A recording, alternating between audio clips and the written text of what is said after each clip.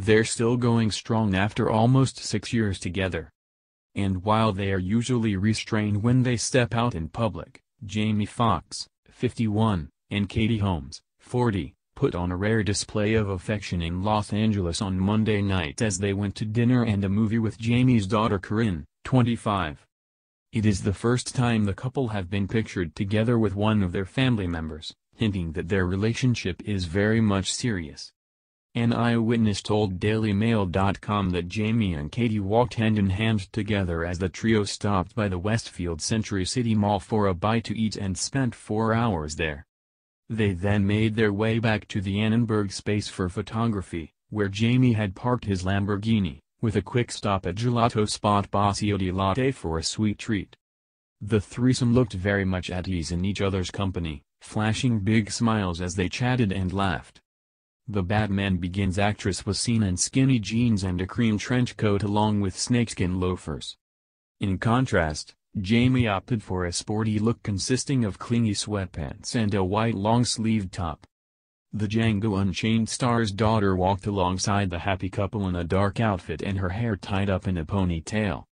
Corinne, who Jamie shares with ex-partner Connie Klein, is a model and actress who has represented brands such as Ralph Lauren, Dolce & Gabbana, Kenneth Cole. She also stars in upcoming thriller 47 Meters Down, the next chapter to be released in August. Meanwhile, the couple, who are based on separate coasts, Katie in New York and Jamie in LA, are said to feel strongly about keeping their romance private for the sake of their kids. They keep it private and protect it for the most part because they don't want to disrupt either of their families, a source told Us Weekly. Jamie rarely has her over his house and they mostly hang out separately from their kids. Katie is mom to daughter Suri, 12, from her marriage to Tom Cruise, and Jamie is dad to Corinne and Annalise, 9, from previous relationships. Despite their long-term relationship, the actors are rarely seen together. When they can spend time together, they do, a source told People last week. When they're busy and they can't, they don't. They are two adults who enjoy each other's company and have for a long time. The actors were first seen dancing together in 2013 in the New York area after she divorced Tom Cruise.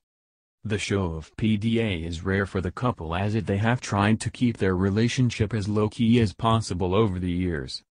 The only time Katie and Jamie have been seen packing on the PDA was during a romantic beach date in Malibu in 2017. They're still very, very private. You're not going to hear or see every time they're together because they don't flaunt their relationship in public, an insider told Entertainment Tonight last month. They still plan to keep their relationship private. This is what has worked for them and what they are comfortable with. They aren't a couple who is going to stroll down the street holding hands. The couple were rumored to have broken up after Jamie was overheard mentioning he was single at an awards event in February. But the duo put the rumors to rest when they were spotted together on March 25 enjoying a stroll together in chilly New York heading to the Metropolitan Museum of Art.